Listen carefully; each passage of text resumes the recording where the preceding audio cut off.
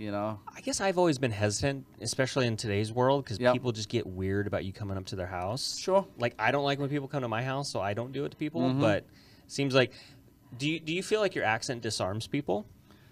If it's a 60-year-old lady, yes. So And I'm 60, and he's right. I do very well with the older girls. The charm. the older girls. No, but it does. It definitely does disarm it because you know, people are intrigued.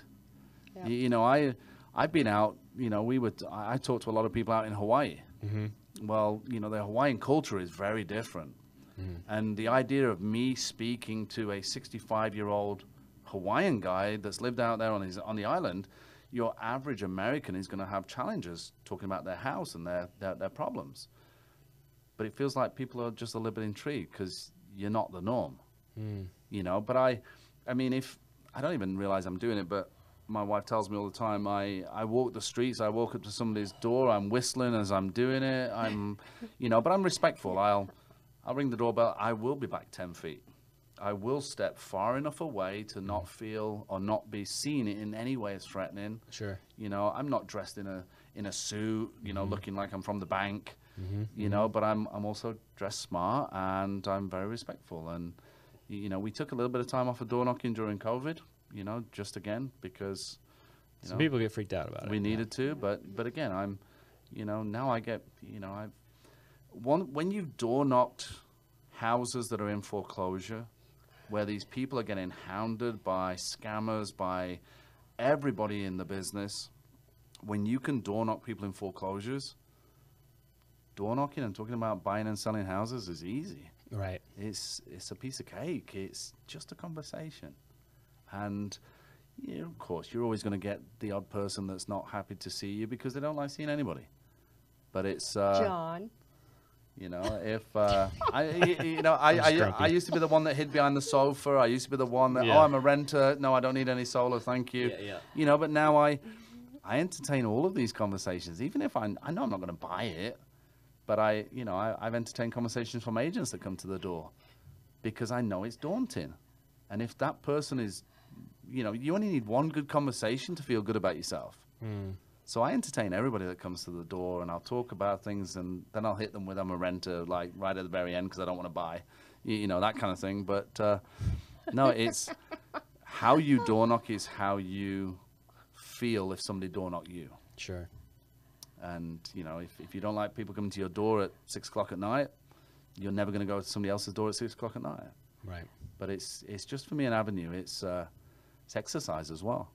3 hours pounding the pavement, talking to homeowners, passing out information, and Well, door knocking is probably one of the quickest ways to get business just Yep. because you're in the trenches, literally. You Yep. know, a lot of people will do the fancy online campaigns or whatever, but Yep. that's a noisy world at this point with all the marketing that everybody's doing. Yep. But yeah, having, as Steve used to say, was it belly to belly, toe to toe? Yeah. That was Absolutely. the best way to have conversations. And It I is. loved it.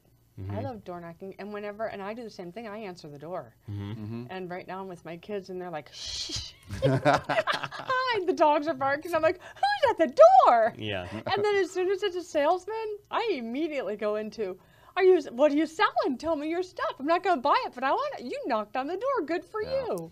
And have the whole honest conversation about how brave they were to knock on the stinking door. There's a lot of people that are scared of it. Yeah. Yeah, it's a daunting but thing. it is, you know, you want to, you know, you're looking to work with somebody who wants to entrust you with selling their house. Yeah. You know, and, you know, especially when I go back to the foreclosure side, it is about building a level of trust with that person. There's only so much trust you can earn straight away. But, you know, I've knocked on people's doors, and I've been sat in their living room an hour and a half later with tears, with stories, because, you know, when somebody steps out and said, you know, I was praying last night for somebody to show up and help me, and here you are. That's beautiful. You can't not, like, okay, I'm here. What can I do? How can I help you? How can I serve you? So, you know, I see an opportunity to, you know, again, I look at selling people's houses as serving them. They need to sell. Yeah. They need a realtor that's going to give them the attention and the care that they deserve. Yeah. And, you know, I can't be too busy for my my people, for my clients, my sellers, my buyers. So I do pride myself on having a level of empathy for homeowners. Now I've moved into divorces right now as well, specializing in divorces, which is not an easy conversation, but it is a monster lead source. Sure. You know, it's a sad story. People get divorced, but what is it? 70, 80% of them need to then sell. I mean, it's a lead source. So I'm spread over a couple of different lead sources. But if I can, any opportunity to go out and meet people, talk to people, you know, I get away with it because of the accent, yes. You know, my wife hates it when, you know, we're in the store and, hi, how are you? Oh, you have such a lovely accent. And she stood right there, you know, and she'll say, I have an accent as too, you know. Yeah, but yours is yours is Mexican, like, you know, 70% of California, you know. So it's, you know, so, but it's,